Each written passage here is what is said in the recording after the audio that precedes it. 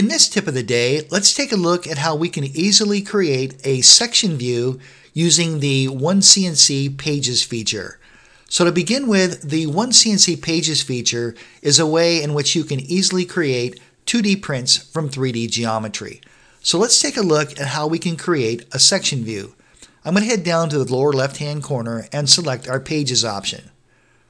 Now the first thing we need to do is to add a page. I'm going to select Add Page. And from the templates, I'm going to select the OneCNC template. Once I've done that, I can click OK, and there we go, there's our template. Why don't we start by making just a couple of wireframe views. I'm going to select Top View, Add to Page, and I'm going to dynamically drag that view right about there. How about a right view? I'm going to select Right View. Same thing, I'm going to click Add to Page, and look how easy it is to line things up, just like that. How about a front view now? Let's select Front View, Add to Page, and I'm going to drag that right about there.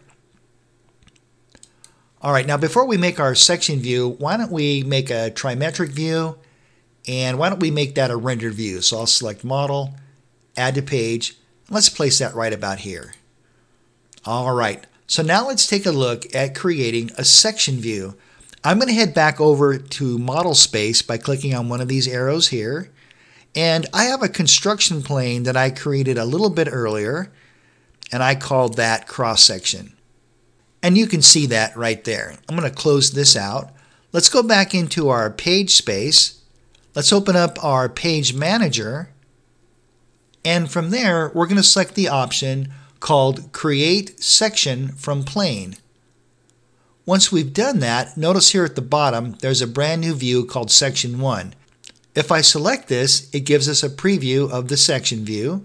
Now I can click Add to Page and place that anywhere that I'd like.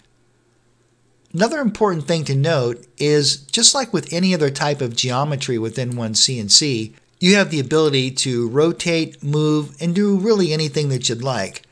I'm going to rotate this view, how about 90 degrees? Something just about like that. And why don't we move it as well? I'm going to place it right about there.